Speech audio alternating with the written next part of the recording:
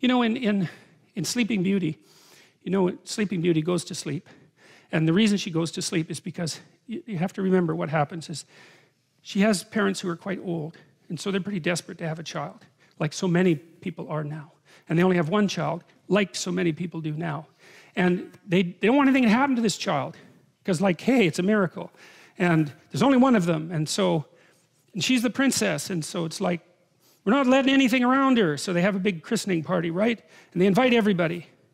But they don't invite Maleficent.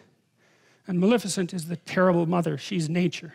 She's like the thing that goes bump in the night. She's the devil herself, so to speak. She's everything that you don't want your child to encounter. So the king and queen saying, well, we just won't invite her to the christening. It's like, well, good luck with that.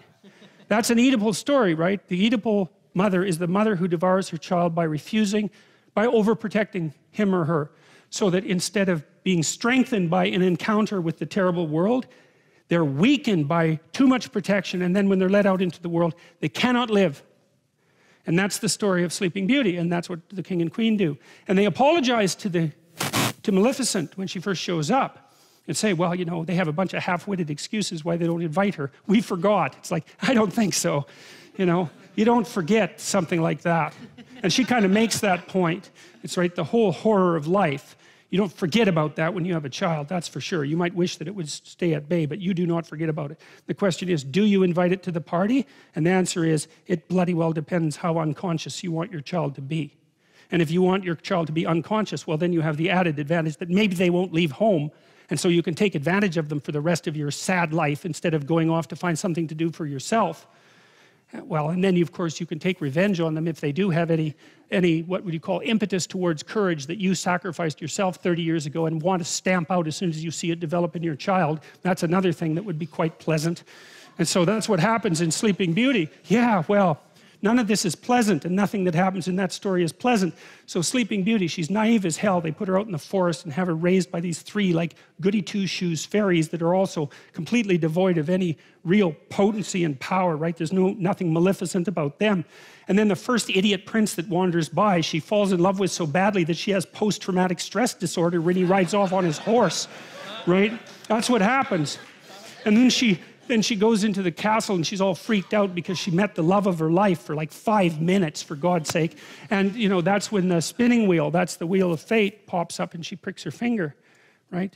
They try to get rid of all the spinning wheels. They try to get rid of all the wheels of fate with their pointed end, but she finds it, pricks her finger and falls down unconscious. Well, she wants to be unconscious, and no bloody wonder. She was protected her whole life. She's so damn naive that her first love affair just about kills her. She wants to go to sleep and never wake up.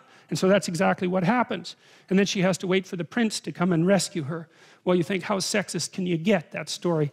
Well, seriously, because that's the way that would be read in the modern world. It's like she doesn't need a prince to rescue her. That's why Disney made Frozen that absolutely appalling piece of rubbish.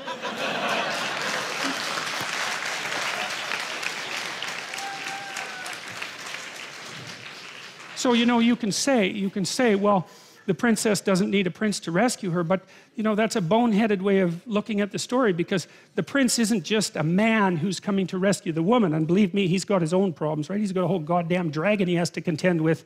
But the prince also represents the woman's own consciousness. The consciousness is presented very frequently in stories as symbolically masculine, as it is with the logos idea. And the idea is that without that forward-going, courageous consciousness, a woman herself will drift into unconsciousness and terror.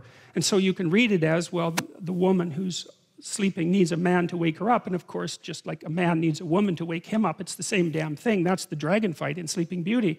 But it's also the case that if she's only unconscious, all she can do is lay there and sleep, like the sleep of the naive and damned. She has to wake herself up and bring her own consciousness, her own masculine consciousness into the forefront so that she can survive in the world. And of course, women are trying to do that like mad, but that's partly what's represented in a story like that.